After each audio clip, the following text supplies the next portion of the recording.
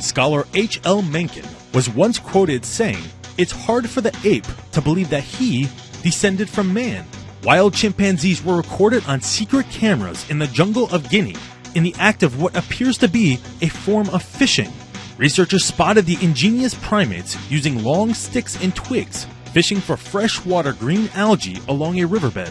According to the American Journal of Primatology, the study's authors note that the fishing technique is used to access a highly nutritious food source for chimpanzees. The algae being fished out of the water is loaded with protein, carbohydrates, and minerals.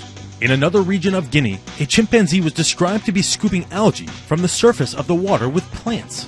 Researchers believe the chimps are consuming the natural resource that is only available at certain times of the year.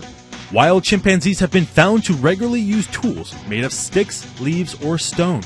Primate ingenuity is not a new phenomenon, as our fellow mammals have evolved and adapted to their changing environment over the course of generations, developing solutions to ecological challenges. In the words of author Leon C. Megginson, "It is not the strongest nor the most intelligent who will survive, but those who can best manage change." For FoxNews.com, I'm Rob Demetrius.